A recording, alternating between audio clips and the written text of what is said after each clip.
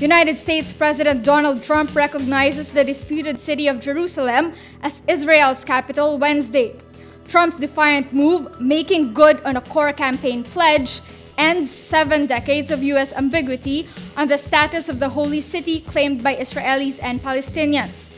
Trump says this marks the start of a new approach to solving the Israeli-Palestinian conflict.